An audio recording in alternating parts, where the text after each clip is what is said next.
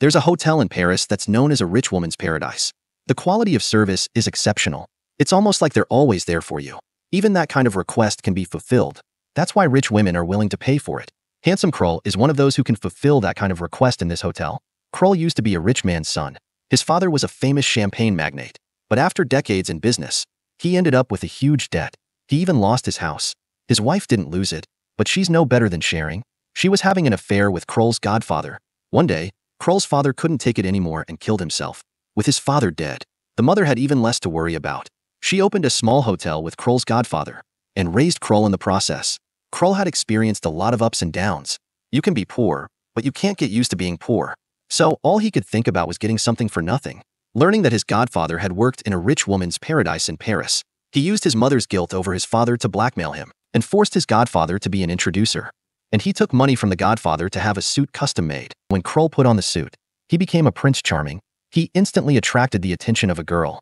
Her name was Zaza, though Krull said he had a clean face, but his pocket was cleaner than his face. But Zaza didn't care. At the blow of a whistle, carriage arrived in front of them. Within 5 minutes, the two of them were doing something I've never experienced in my life. After their first taste, they couldn't get enough. And Zaza was particularly fond of role-playing. She played an officer inspecting a new recruit, but Krull didn't realize that this scenario would actually happen to him. He was old enough to serve in the army. In order to avoid military service, Krull was going to pretend to be epileptic during the medical checkup, but before he could start, the man in front of him stole the show. The man was so convincing. The Oscars owe him a medal, but it didn't work. The medical examiner saw it right away. They get a few smart guys like him every year, so send him to the front line as cannon fodder. Since epilepsy didn't work, Krull found another way. He pretended to be an extremist and said he'd wanted to be a soldier since he was a kid, and he practiced shooting at home. His father was shot to death while he was practicing shooting. This kind of extremist is prone to chaos on the battlefield. The officer rejected Krull outright, so he escaped the military service with his ingenuity. After 3 days and nights with Zaza, Krull finally remembered what he had to do. So he went to the Paris hotel to start his job. Because of his formal attire, the lobby manager thought Krull was a guest. When he heard that Krull was a new employee, the lobby manager told him to go where he belonged. And that place was the waiter's quarters on the top floor. A colleague introduced Krull to the working environment here. The accommodations are terrible. The food is terrible. If you're caught slacking off, you get your pay docked. There's no money to be made. Are you ready? It's not that they don't make any money. The main reason is that there's a foreman who takes their tips. Of course, Krull does the same. Can I not? You can try. Not only the paycheck, but half of the extra money they make. Krull, being a rookie, wasn't having any of it. The next day he went to the lobby manager and complained. When the lobby manager heard about this, he immediately called the head waiter over. He proved in front of Krull that they were in cahoots. Krull was left speechless. But Krull couldn't believe it. In such a big hotel, is there no place for justice? So he went to the general manager to complain. And the general manager gave him a life lesson. There are over 200 employees in this hotel. If we all pay high wages, the hotel can't afford it. But if they can't make money, they'll run away. So the hotel added some services that should have been banned but weren't. After all, the customer is God. How can we not satisfy them? Krull seems to understand something. The general manager obviously wanted Krull to sell his body. Although it's disgusting, but Krull soon tasted the sweetness of it. Now he was in charge of opening the elevator doors at work. The next day Krull met a rich woman. Seeing her looking so hungry, Krull was finished. The rich woman asked Krull to bring her things to her room. As the elevator operator, Krull shouldn't have left his post. But the boss said the customer is God. The customer comes first. And the rich woman didn't let him help her for nothing. She gave him an expensive brooch, and then the rich woman started telling him about the hotel's toilets. Look how sturdy this toilet is. My husband made it. He is the toilet king of France. Her husband never thought that his wife would sit on his toilet and cuckolded at him. Krull got 2 pieces of jewelry afterwards. The foreman guessed the price just by looking at them. He gave Krull the address of a pawn shop. The jewelry was worth at least 2,000 francs, but the pawn shop would have pushed it down to 800, then give me a 400 rebate. Krull went to the pawn shop. He didn't expect the pawn shop to offer 300 francs. Are you mistaken? 250. This brooch is worth at least 1,000 francs. 200. Then go to hell. You'll be worth 50 when you get out of here. I just have to call my peers. No one's going to outbid me. Now I'm offering 150. The boss thinks he's got Krull. Krull's not angry. You're a businessman. But look at my face. But do you think I'm a one-time deal? That convinced the boss. He paid Krull the rest of the difference. But Krull didn't realize that he had run into some more robbers right after he left the house. Krull pulled out a bill. That's all I have. Otherwise, I won't come back next time. When the robbers heard that, they didn't make a move. When he got back, Krull gave half the money to the foreman. The foreman was impressed.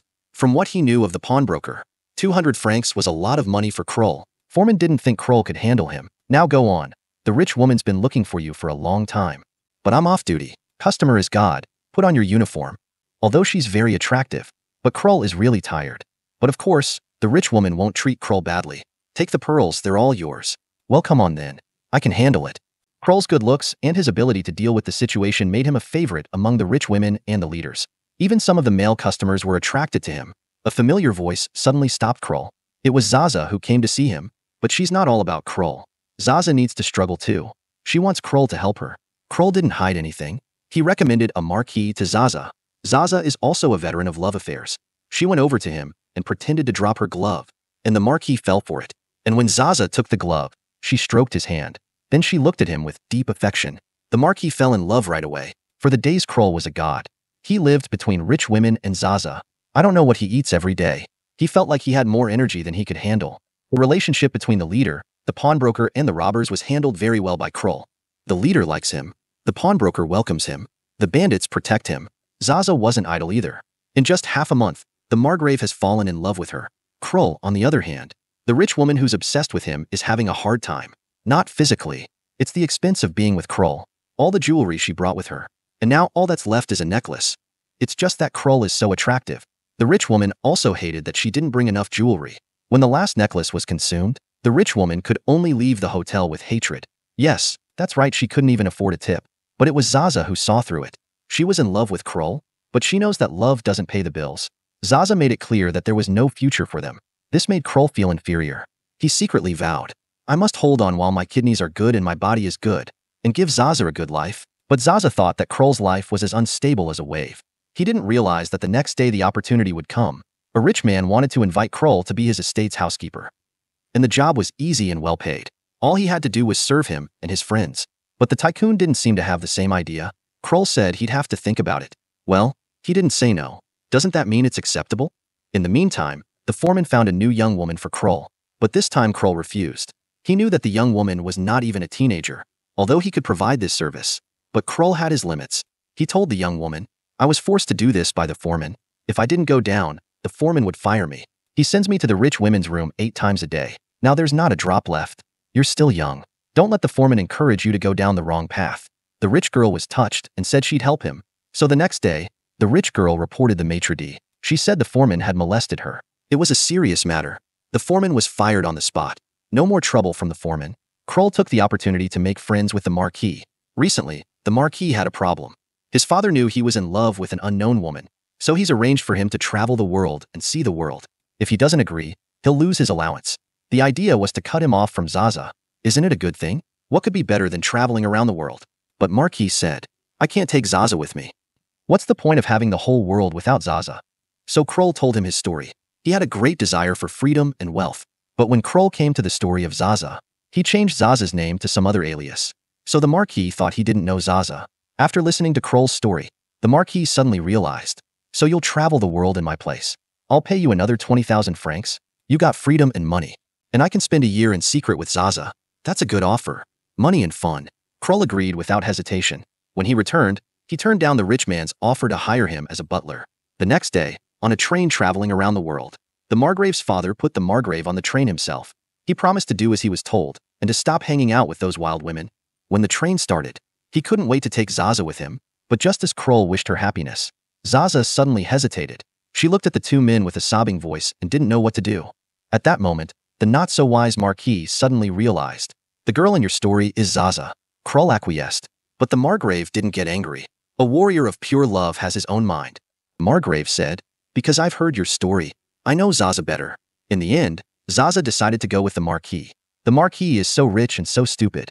There was no reason for Zaza not to choose the Marquis. After seeing his friend and ex-girlfriend leave, Krull was sad for 3 minutes. Then he met a rich man as the Marquis. The two rich and powerful men got to know each other very well. The rich man invited Krull to his native Portuga. At the rich man's house in Portugal, he met the rich man's daughter, and he was summoned by the king. With Krull's intelligence, he easily gained the king's trust. At this rate, I'm sure he'll make his mark here.